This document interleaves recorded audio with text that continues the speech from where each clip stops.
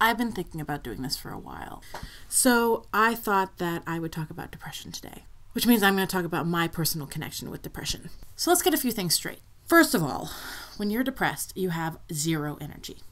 Zero. So I'll literally lie in bed at night too scared to fall asleep because I'm afraid that I'm wasting time. I will sit on the couch and fall asleep, a cold noodle from my empty bowl of ramen sitting in my mouth. I'm like a mama bear protecting her young, except instead of me protecting my young, I'm protecting my Netflix password.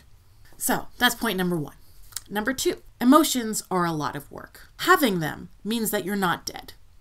But having them also means that you are a disaster. Having emotions means crying into your husband's lap because you spilt milk on the counter. Crying because I'm out of gas. Screaming because someone took the last Oreo out of the double-filled Oreo box. Crying when in Futurama, there's that dog that waits around for a lifetime waiting for Fry to come back, and then he dies, and then he's this little cement dog all by himself, and he's lived such a sad life. Another thing I worry about, I'm either hungry all the time or I'm never hungry at all. I can go an entire 2 days without being hungry a little bit.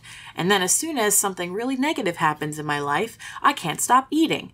It's like, ooh, look at that ice cream over there. That looks yummy. I'll eat 2 liters, please. Ice cream sales are the best and worst thing ever. And get lots and lots of amazing ice cream that I love for very, very cheap. But then I eat it all in one sitting. That's not on the list of things that I want to do today. Don't do that. Don't eat whole barrels of ice cream in one sitting. When I'm super upset, my dogs know exactly what's going on. They think, oh, Mom, if I lick your face, then everything will be better. No, it's not going to be better. You're not going to pay my rent, so go away. Lick your butt somewhere else. And I'm floating away with the frivolous things that I actually think matters.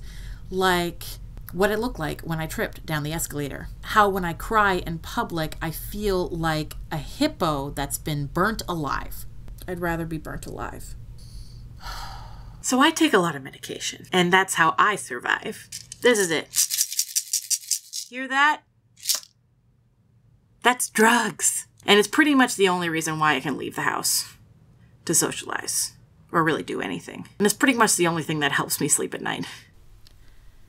Suicide is a real problem. With Jake Paul, Logan Paul, and the stupid suicide forest thing happening, it's a shit show. And there's Logan Paul talking about, oh, let's have suicide awareness. This is bad. This is this. But the thing is that the person that he showed in the woods was a real person. And suicide is something that I have thought about. Suicide is something that I have tried to plan. Suicide is something that I think about on a daily basis. And it's not because I don't love my life. It's not because I don't want to live. It's because my brain won't let me think of anything else. So instead of me thinking about that homework that I'm supposed to finish or that deadline I have at work, I'm thinking about how many ways I can kill myself. There's a lot of really, really interesting ways that you can die. Did you know that the substance that they put in your veins when they kill you when you're being executed is potassium chloride, and you can actually make it from regular homemade materials? I mean, you can also make a bomb from homemade materials, but that's aside the point. Regardless, suicide is a big problem. Nothing I do ever feels like it's good enough. I will work hours and hours on a project, and I will still think that I am a piece of shit. And I still think that I'm a piece of shit. And when I'm done this video, I will think I'm a piece of shit. But that doesn't mean the world stops turning. Despite the fact that I always try not to hurt people, the people who get hurt the most and get hurt first are the people that I love. So my husband, my mom, my dad, my brother, my friends, my dogs, they get hurt because of my depression. And it's something that I have no control over, because despite the fact that I work my ass off at trying not to be a crazy person, this brain has a mind of its own. Get it? That's another thing.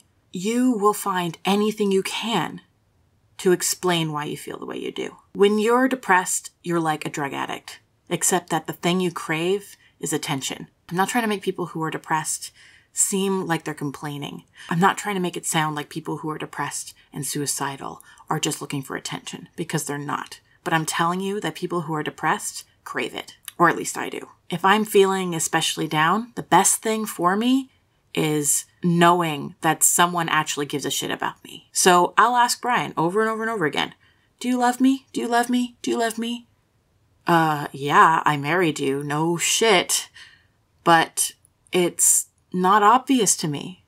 It doesn't register. When you see someone who's depressed and you see that they're doing something out of the ordinary, they're doing something ridiculous, they're doing something over the top, it's a cry for help. They need you to be the person to go up to them and say, hey, you're doing a good job. Keep it up. Because honestly, if I had someone telling me that every single day, I would be a lot less depressed.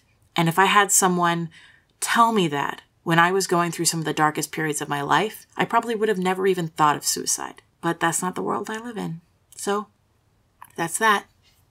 Peace.